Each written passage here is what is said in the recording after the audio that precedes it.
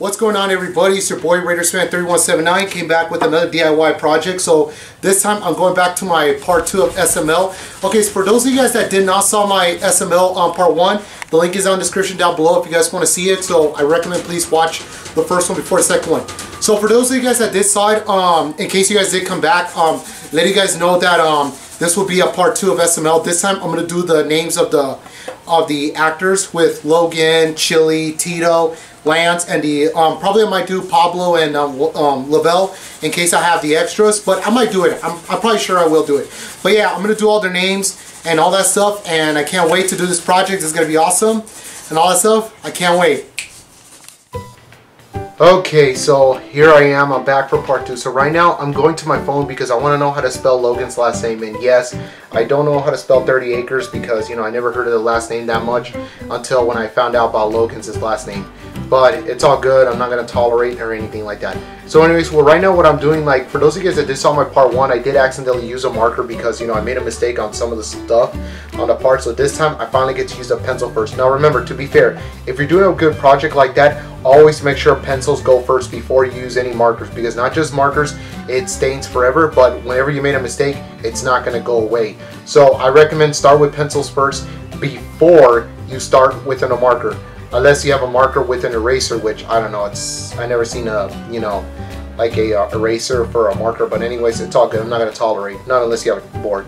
Anyways, I'm not going to get to the point. So right now what I'm doing is I'm doing each and every character's names on the sideburns right now. So it's working out great so far right now. I'm just like making a texture, like just to make it like a simple, nice, neat, and everything like that. So all that stuff. So also remember, guys, just to beware, remember, whenever you make mistakes, like I said before, you can erase it, but even though sadly erasers don't go away, like, it doesn't make the pencil stains go away that much, but you know, it's all good. At least, you know, you can barely see it, but you can ignore it and you can just focus on the drawing. So after all the arrangement I have done, I finally put all the words together and everything, as you can see in the video, and there you go.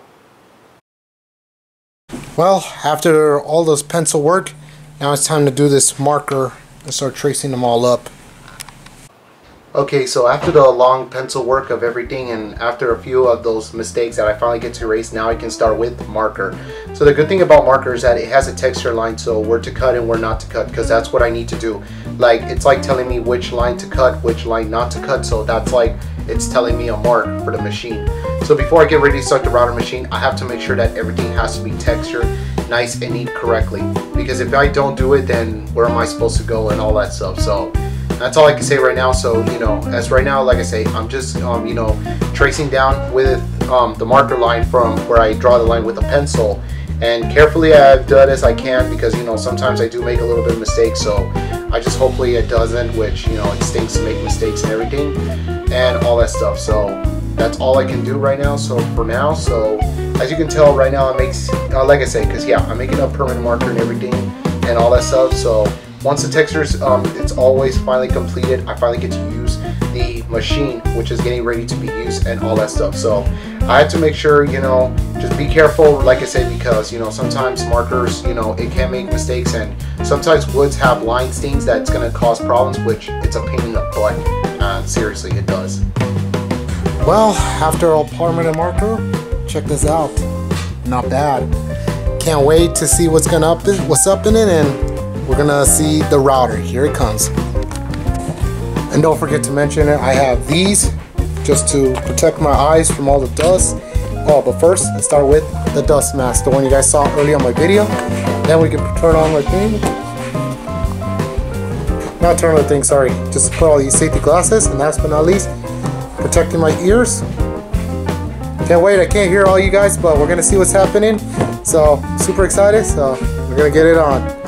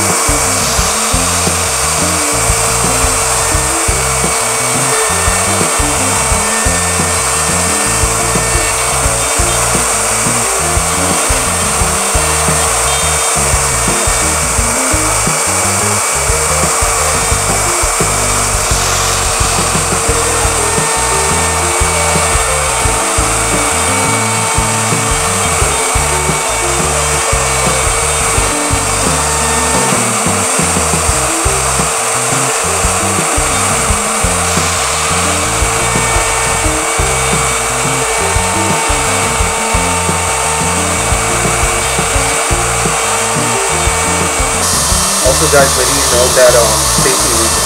Remember, when every machine like this machine or anything that has fluid blades that is active, please, I recommend please do not put your hand on any body parts in it. Not just the dumb way to do it, but it's also very dangerous and risky. It can cause injuries or death.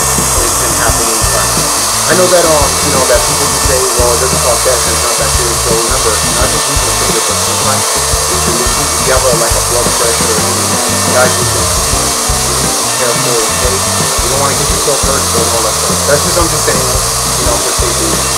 But anyways, right now, also letting you guys know that the machine what I'm doing right now, in the end, once it gets to later on, once you're used to it, sometimes the muscles inside your arm can get a little sore. Well, not really, I'm not fully sore, but I can feel the little sore, not in a hurtish way, but kind of like a weird feeling and all that stuff while I'm moving it. And plus, keep that in mind when the machine, like when I'm using it, sometimes the machine can go on its own directly somewhere else, and sometimes it makes a big mistake, or sometimes I don't pay attention, so I have to make it work for anything. So yeah, that's all I can say, guys, and that's a quick fact. So remember, when you do anything, stuff like that, if you want to do a fun project, just always keep in mind safeties and everything for a reason. And all that stuff, for the longer that you follow the rules and everything, you will be 100% okay. Well, since I'm covering all wood and stuff, finally got this thing ready, so it looks amazing. We're gonna check it out. I gotta sand this thing, and here we go.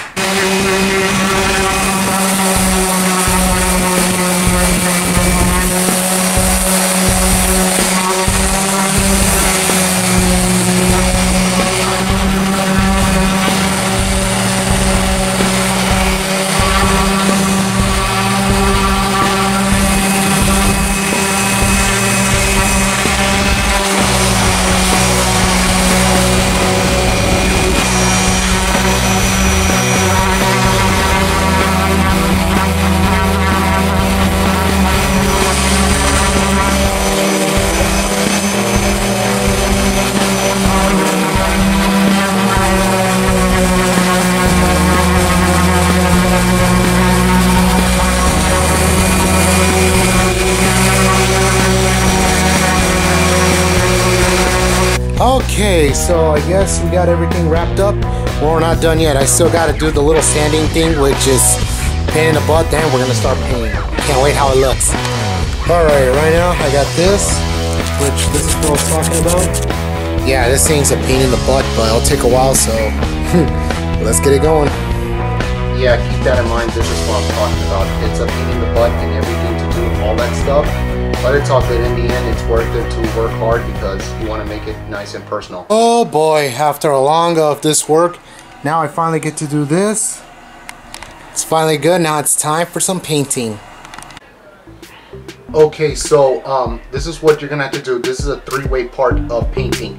So first thing you gotta do is you gotta paint the background. So what I'm doing is I'm painting the entire background color with the same color. Like for example, Logan's name is gonna be the blue letters outline, and it's gonna be a red background. So right now I'm painting everything all in red. Same thing with like Chili was supposed to be green with the pink lettering, and Tito will be the blue background with the yellow lettering. So like always. So what I'm doing right now, I'm painting the background colors right now. So yes, and I'm also painting the entire letters too because it's part of it. And no, it's not part of the colors. It's gonna be resand, so all that stuff. So once you do everything something like that, you completely already done. Like you're seeing the video right now, as you can tell that it's already done, all background colors. Once after that, once you're done with all the background colors, you are now to sand the entire paint.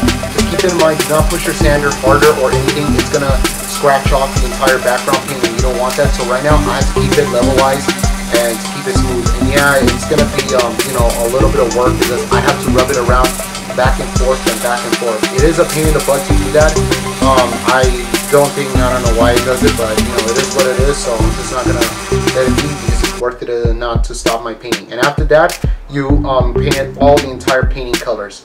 Once you get all the painting colors, remember guys, keep that in mind, be careful because sometimes the painting colors can get to the background color. So I recommend get as a little bit as paint as you can and just paint it as carefully as you can. I recommend with a little brush because it works out great. And depending how big or how how longer your letters are and everything like that, it's a really lot of work. And keep that in mind, it is, because, and it also is a pain in the butt, because sometimes, yes, it has happened to me.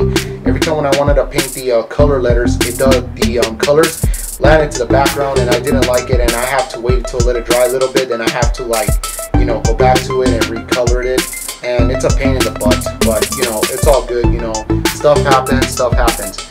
Once you get done with all the entire of the lettering and everything like that, once you do that, next up you move on is to the wood stains. So right now, as you can look at the video right now, I'm doing the wood stains right now.